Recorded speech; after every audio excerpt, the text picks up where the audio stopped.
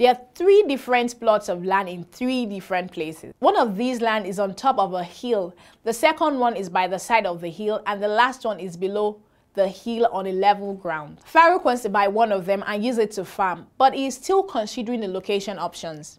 He wants to know which site is best for planting. Do you think that the location of any farmland affects the soil?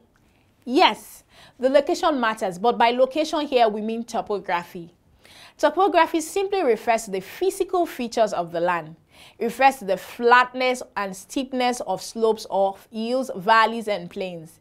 It can also be referred to as the shape of the ground in relation to underlying rocks of the earth's surface. Topography affects the formation of soil. It also affects the composition of soils. More soils are formed on valleys rather than hills. This is because erosion carries the rocks and soils from above to form rich soils on the ground below.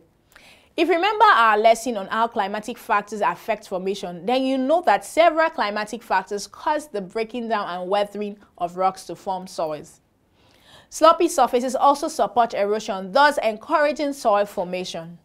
This means that farmland beside a hill will be slopy and rich soil can be formed. It is also true that the shape of the land affects the movement and amount of water in the soil.